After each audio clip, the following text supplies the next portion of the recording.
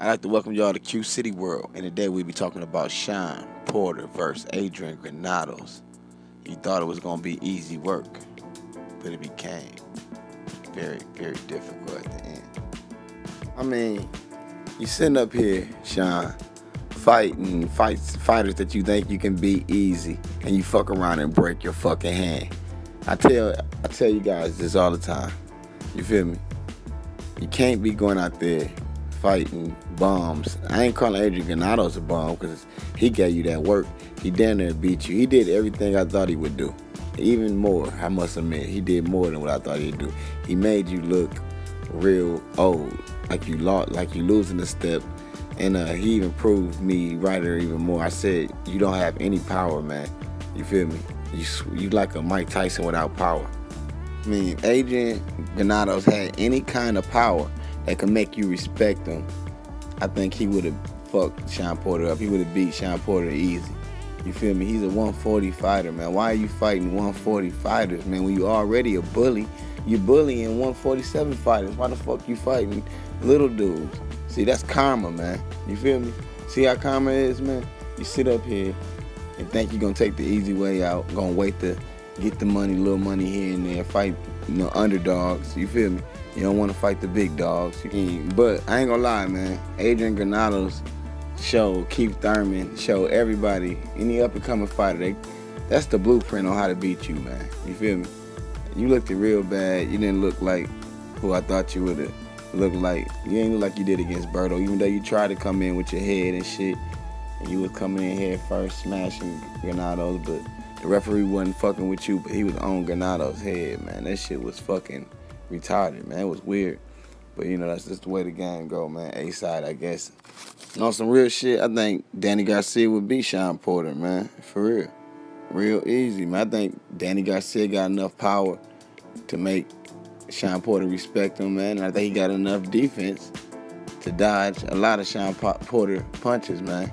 You feel me? I think that fight might be next, but now that SHAWN Porter done fucked his hand up, his $1 million hand, he done fucked up fucking around with a underdog that everybody knew he was gonna beat. This is, proof, man. You feel me? That you gotta take the good fights while you're healthy. You feel me? While you're young. You know what I mean? Take the best fights you can get. Don't wait till you get 35, 36 years old and then try to fight Earl Spence. And then when you lose to Earl Spence, they're gonna say SHAWN Porter was old. But you know what I mean? What you gonna be like, Shane Mosley when you fought Floyd? You feel me? Man, you looking like Shane Mosley right now, man. And you ain't looking like an A fighter, man. You looking more like a B fighter. Looking more like a journeyman. You know what I mean? You're a gatekeeper. You're not a journeyman. You're a gatekeeper. That's what you is. You know what I mean? If you a star, you gotta beat SHAWN Porter. Then you can fight Danny Garcia and Keith Thurman. You feel me?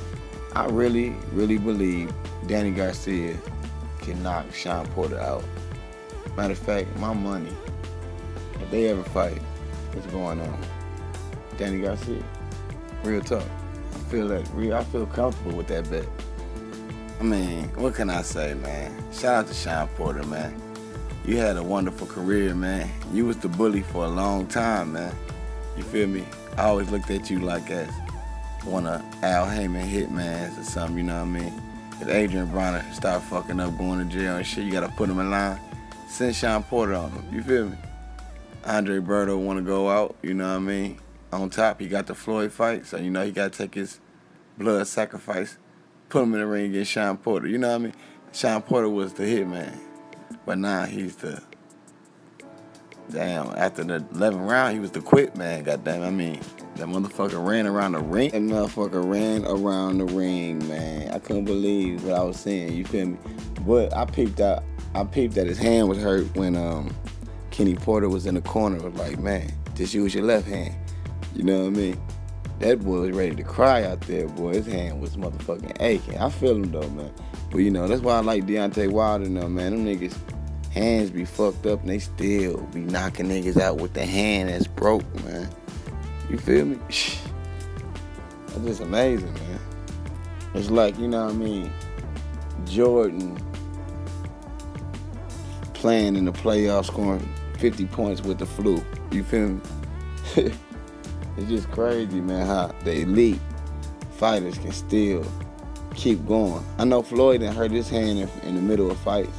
Once some hands go bad down there, that might be a problem, man, for a long time, man. And don't forget how you fucked your hand up. You ain't fucked your hand up fighting a quality fighter, you know what I mean, like Earl Spence, or even, you know, just a quality fighter that everybody thought that maybe could beat you. I could think of a few fighters that could probably beat you, but you didn't fight one of them. I knew that ADRIAN Granados was too small, man.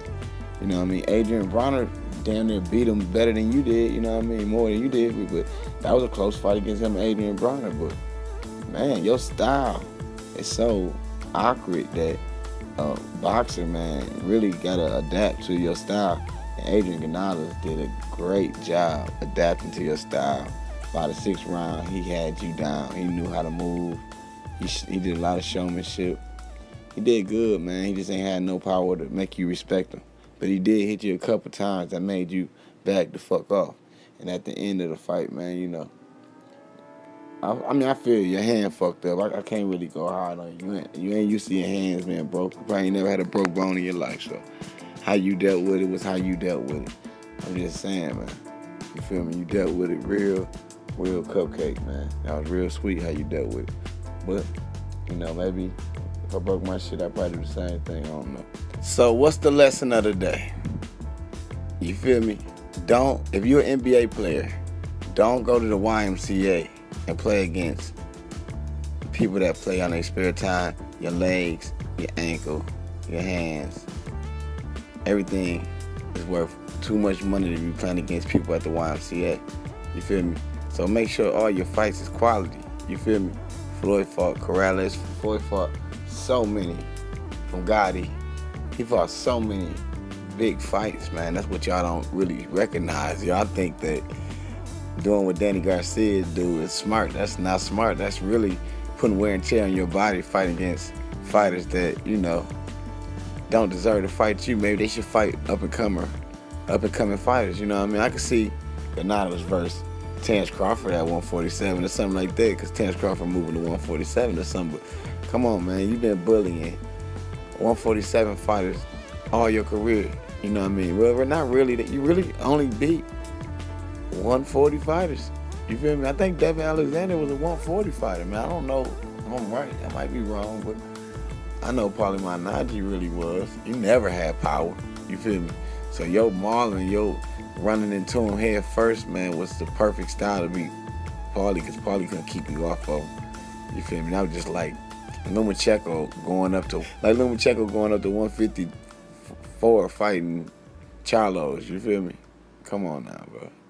Of course you're gonna knock Lomo out. Lomo will come in there, do all his little moves around, circle around him, throw his little combinations, hit him 1,000 times, but it ain't gonna hurt him. All he gotta do is just maul him into the corner and just pound on him like how you did Paulie Malignaggi. And don't forget how you did AB. You did AB so wrong, man. You just mauled him, man. You just ran in head first, man, and just threw your punches so crazy. It was just a horrible fight. And then the post-fight interview just blew me out the motherfucking water, man. I'm like, damn, do he got any real motherfucking friends, man? You feel me? Dude, is there any people around them that keep it real with them two motherfuckers, man? Like, y'all, bro. Why the fuck is you standing behind your son while he do his post-fight interview, bro, at the podium, bro? I never seen that shit in my fucking life. I never seen. You motherfuckers is like Siamese twins, bro.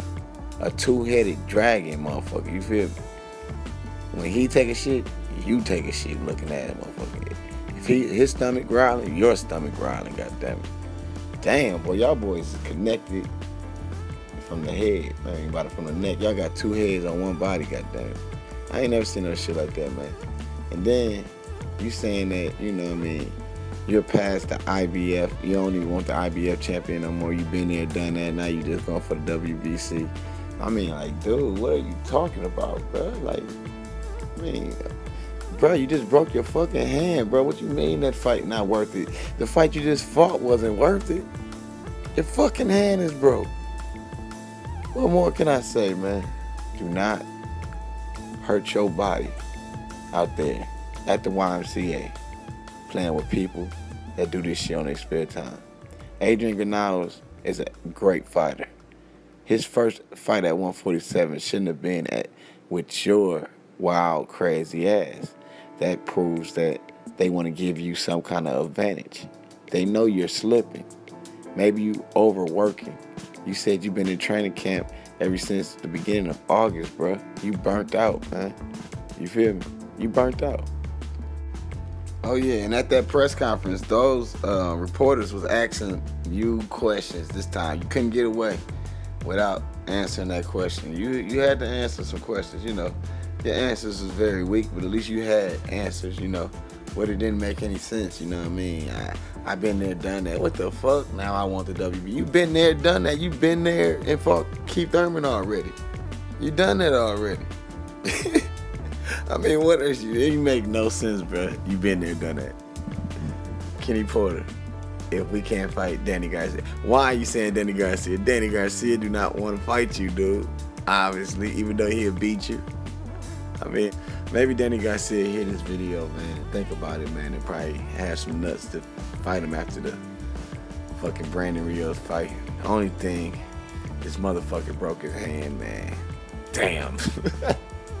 Fighting an underdog. Well, you know, that's what karma, that's called karma, man. You know, ain't nothing easy in life, man. Ain't nothing easy, man. Quit trying to take the easy way out. You know, in life, sometimes you got to take a risk. Sometimes you got to put it all on the line, man. You feel me? Make your blood rush, man. It's like gambling, you feel me? You need to try it, Sean, man. You need to take some risk in life, man. Quit trying to only fight fighters that you think you can fight or you think you can beat. Your dad is acting like a real dad. I don't think it's good for your dad to be an advisor. You feel me? Because he's thinking with emotions. You feel me? He ain't got that Eddie Hearns in you. Send your ass out there with GGG and shit. Eddie Hearns don't give a fuck about you, motherfucker. You know what I mean? It's all about the motherfucking money. God damn it. But what more can I say, Shawn Porter? You really did beat, you know what I mean? You beat the boy, man. To me, you beat him. You feel me? But if you would have fought Danny Garcia in that same fight, them cards probably would have went to Danny Garcia. You feel me? You wouldn't be able to beat Danny Garcia fighting the way you fought Granados. And that's all I gotta say, man. Adrian did a great job, man. You know what I mean? And Sean, man, you know, I hope your hand get better, man, so you can get a good fight. You know what I mean? I think Danny Garcia might take that fight, you know, but I think he's the one that's gonna get that Keith Thurman fight first. So, I mean, you just need to start thinking about what you're gonna do, man. Think about how you look, man. How you look with your dad sitting next to you on every fucking interview. You can't be a man, dog. You're a grown man, dog. Tell dad to be your advisor, play the background, be more exclusive. I mean, I can understand a father, man. Like, that's how a father and a son supposed to be. But really, though, man, if you're a father and you want to be like that with your son, you want to be that much in this life, you want to make decisions for a grown man, just think when you die or something, man, that boy ain't going to know what to do. You feel me? If something happened to Kenny Porter, what the fuck would Shawn Porter do, man? You need to get this man his independence, man. Let this man be a man. Let him answer the tough questions. You know what I mean? You play the background and just advise him. An advisor do not have to show their face. You feel me? Everybody want to be famous. You feel me?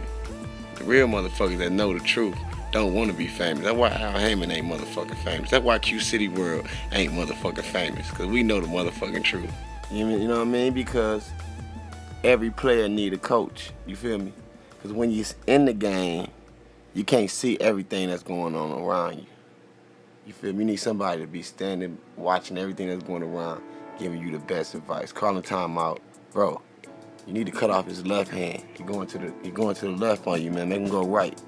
You feel me? Trap him. You feel me? Gonna be seeing shit you don't see. So to have smart people around, your dad around you is great. But for your dad to talk for you is lame. And I'm just keeping it real with you, my man. You know what I mean? And I like to thank you guys for coming to Q City World. Tell that boy Shawn Porter we on his ass.